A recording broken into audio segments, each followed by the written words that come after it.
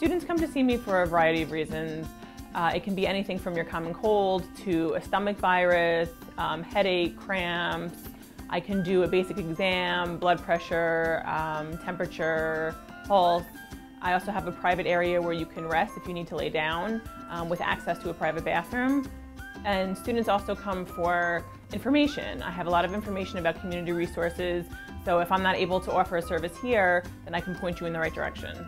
We also want to do a lot of education on campus for our students. We do bring some speakers to campus. We had one recently talking about sex health, but also things like sexual assault, bystander intervention, healthy relationships.